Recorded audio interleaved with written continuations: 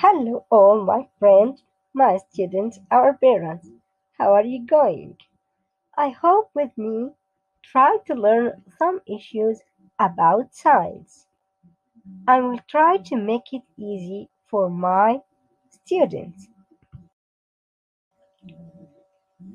Actually, chemistry gives answers to many queries. It acts as a bridge between the theoretical concept and the practical world. However, how chemistry get all answer from how to reaction change everything around us? Well, the answer starts inside the nuclei. Let's see what's first inside the nucleus and try to find out the difference between atomic number and the mass number. First, before we know what is meant by an atomic number and mass number, we have to know what is meant by an atom. An atom is the smallest building unit of any matter. First, we have to know what is inside the atom. Atom consists of two main particles, which are nucleus and electrons.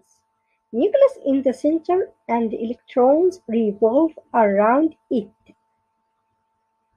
Inside the nucleus there are two particles. Protons carry positive charge and neutrons and its carry neutral charge. Neutrals mean positive and negative charge together. The last particle is electron. Electron has negative charge and it revolves around the nucleus of an atom. Here it's shown in figure with a symbol E revolve around the nucleus. What is atomic number? Now, this girl is thinking about what is atomic number and we will help her to find out. So, the atomic number, sum of the numbers of protons and electrons in an atom. Protons is a particle located inside the nucleus.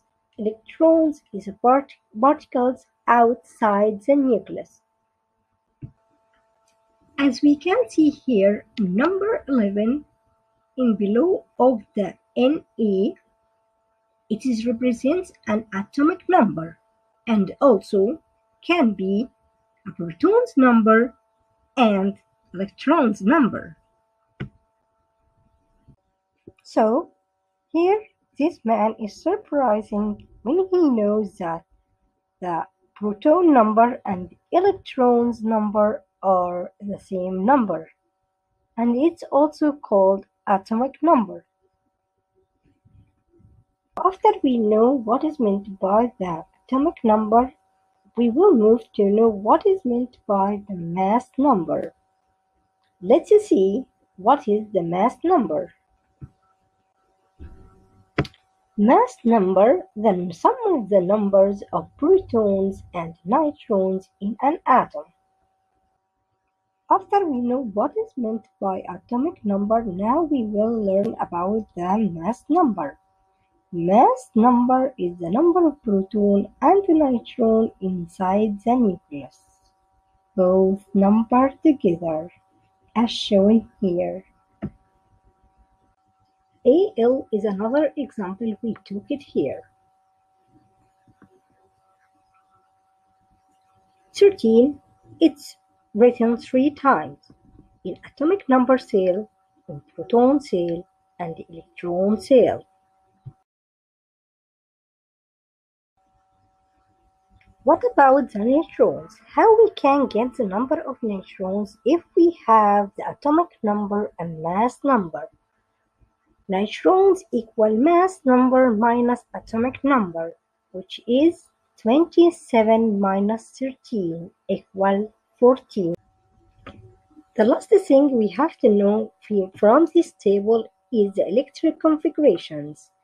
We have three energy levels here which are K, L, M.